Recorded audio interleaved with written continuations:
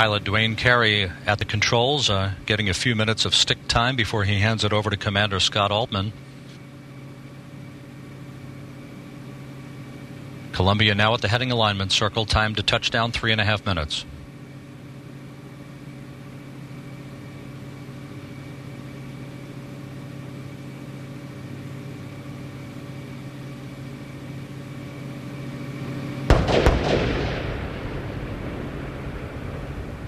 An early morning wake-up call for the residents of the Florida Space Coast. Twin sonic booms as Columbia has gone subsonic. Commander Scott Altman now flying Columbia, executing an overhead right-hand turn of 250 degrees to align Columbia with runway 33 at the Kennedy Space Center. Time to touchdown 3 minutes. Copy, Houston, on at 180.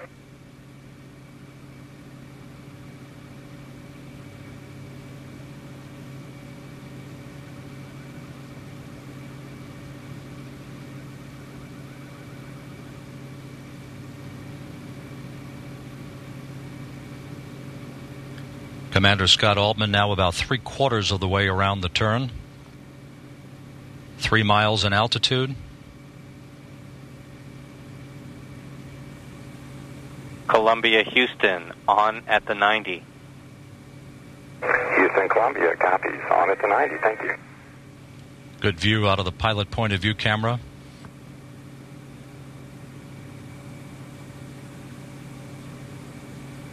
Altman now aligning Columbia. You'll see the runway in sight.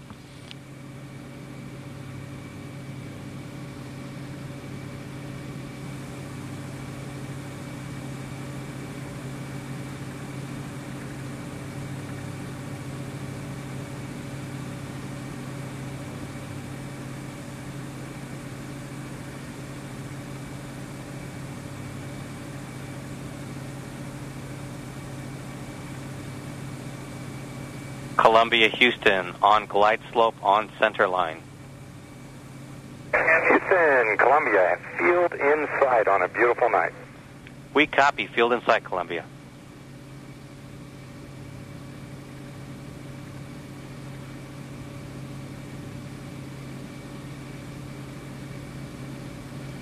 Columbia now perfectly aligned with runway 33, again the southeast and northwest approach to the 3-mile-long landing strip.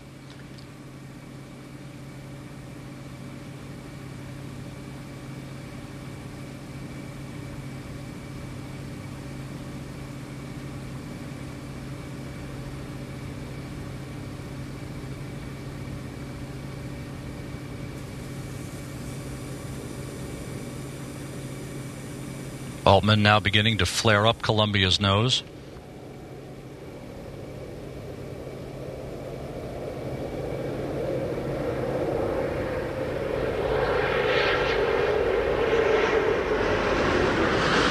Columbia over the runway, geared down and locked.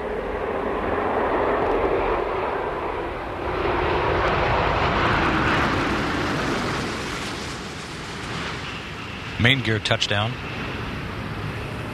Carey deploying the drag chute.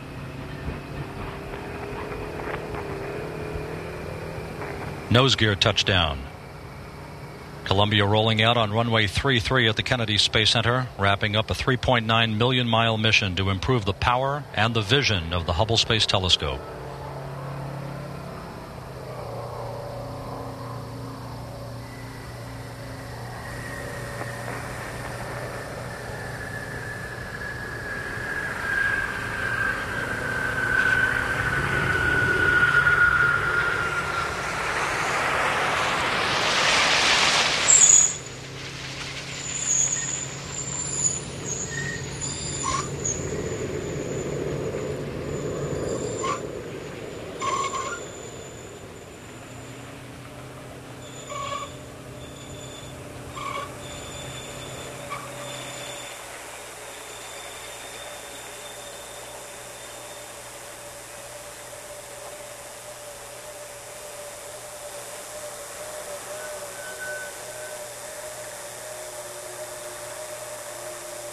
Houston, Columbia, wheel stop KSC, meet you on 5-3.